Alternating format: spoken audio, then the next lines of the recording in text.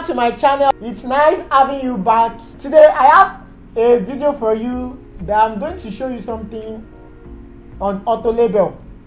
You know, at times when you plot a boundary, a perimeter, whereby you want to label the bearing and distance on the boundary, there might not be enough space to label the bearing and distance, whereby you have to create a table to do that, doing it manually. This is what I'm saying. Like, this table was created manually, which will take some time before you can be able to come out with this table, most especially if the boundary is a very big boundary that has different bearing and distance.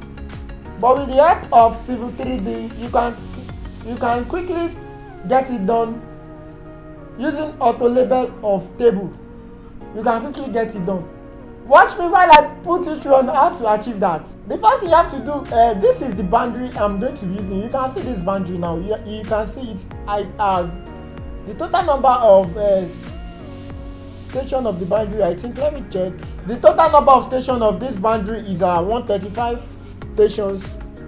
You know, when creating, if you want to do it manually, you want to put the bearing and distance on the boundary itself, there might not be enough space for you to do that, because you can see right there, when you see this place, the distance between the two is there's not enough space for you to do that. But with the help of table, you can achieve this.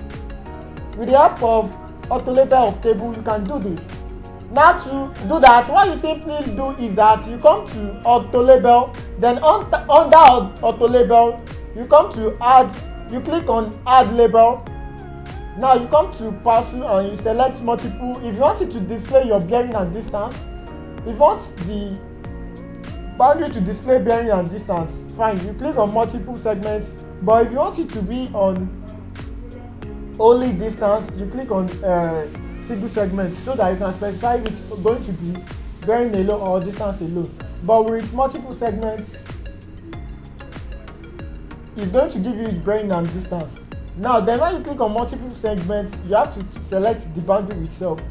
Now, me selecting this boundary is because I've plotted the boundary with polyline before, but had it been I use line to plot the boundary, I have to be selecting it to select the point, the change in direction one after the other. But because I plot my boundary, my perimeter with polyline, everything has been joined together. It has been associated. So I'll just click on the polyline.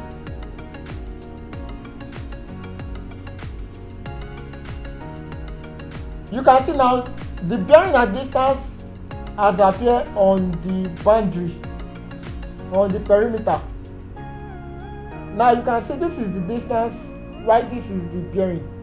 In order for you to bring in the tables that will display the bearing and distance for you, you simply you click on this add tables, and then you come to the drop down below, you click on line and curve.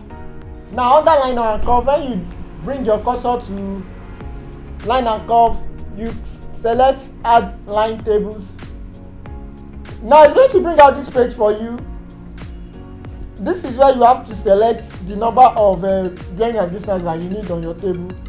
So you select it by clicking on this number tag selected. Now, starting from this origin, this starting point here, now I'll select the number of bearing and distance that I want. You know, for this perimeter, the bearing and distance is much, but I'm not going to select all, just for practical purpose.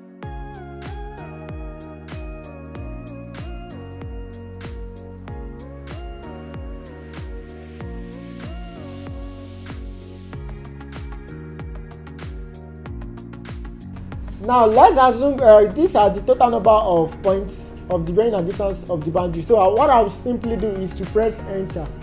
Then after I press enter, I will simply click on convert all selected labels tag to tag mode. Then after I click on it, now you know what this split table simply means is that let's assume you have a large number of bearing and distance of your job. And you already know the total number of the bearing and distance that you selected. You can see now I have 14 on my table. assuming it's more than 14, I can just come here and increase the maximum row per table, so that it's going to bring in everything at once. Then after it bring in at once, you can split it after that, and then this, then you can split it after that. Then let's just press OK to see what we have.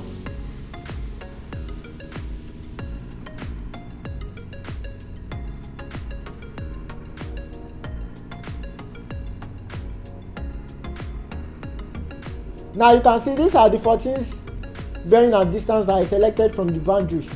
Now when you bring in my manual, now this is the manual table I created at first, which take a lot of time before I was able to come out with the table, but with the help of civil3d, I've been able to quickly do the bearing and distance automatically using Autolabel. Now when you check from my starting point, I have 236 degrees 19 minutes, and the bearing is the distance is 83.51 meter. When you check this place as well, because I'm starting right from the origin, this is 83.51 meters, and the distance is currently on southwest. So what you simply do is that you select the table, and then you right click and you click on edit table style. So under edit table style, the first thing you have to do is if you don't want the table to be showing on the screen, if you don't want it to be showing this direction, length, you want it to be showing bearing and distance, you want it to be showing station, bearing and distance instead of line, length and direction. So what you simply do is that you double click on this, and then you select it, and then you give it the name that you want. I want this direction to replace bearing,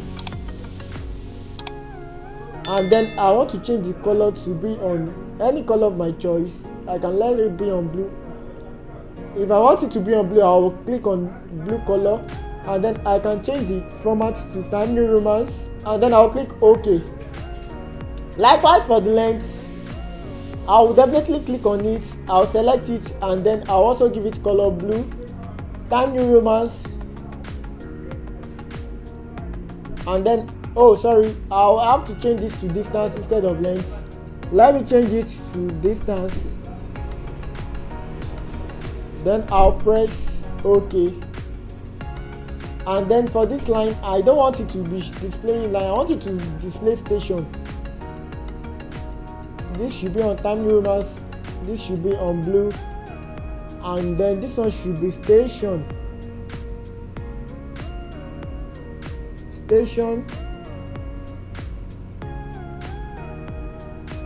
Then I'll click OK. Now that is fine. When you check here now, you can see now I'm ready. What I've done has come into effect.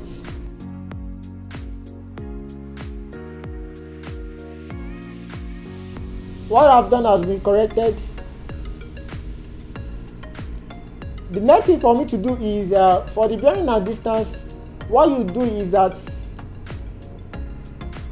let me press OK first so that you can quickly see the changes on the screen. If you don't want it to be on blue, you can also change it to white. Like this is showing southwest, so let's quickly edit that, and then the bearing, the distance also should be showing meters. What you do is you select your table, and then you click on edit table styles. Now under edit table style, you come to, you want to edit something under your bearing, you double click on this segment, and then you select this. So under bearing measurement type, you change this to north azimuth. Why this is 0.01 seconds, you change it to 1 minute. Then you click on this arrow in order for it to take effect. So you come to format, you change it to the color that we were using at first, which is on blue. And if you want it to be on white, it's fine, you can change it to be on white, or you come to select color and select any color of your choice from this table here. So let me just use blue, and then I'll change the front to Times New Romans as well. Then I'll click OK. Now for my distance, I want it to be showing meters, So I'll just double click on this segment length, and then I'll come to this place and press M. Then I also want to change the color, so I'll select everything to change the color by coming to this format here. I'll change it to blue. Then I'll change the font to Times New Roman as well. Then I'll press OK.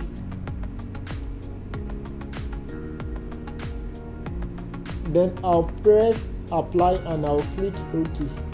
Now you can see now my bearing is now on blue and it has been changed to what I want, which is on degree and minutes, just like the manual one I did here, which is on what, degree and minutes, 236 degree 19 minutes 83.51 meters. This one also you can see is the same thing. Now let's assume for your border, now let's assume the border that you have on your perimeter, it can contain this table, or the table is too big for it, and you need to adjust it. It's quite easy. You can split this table into sections by selecting the table itself. Then you right click and come to table properties. Now under maximum row per table, is showing 20, and we have the maximum bearing and distance that we select was 14. So you can just decrease it below 14. Maybe you want it to be showing 7 per table or 10 per table. Then you click OK. Now you can see it has break the table for you. Continuation is going to start. It's going to continue from here. So if you want to just bring in this thing, probably this might fit into your border like that. So that is how to split the table. So this is how to create auto label of bearing and distance using table formats.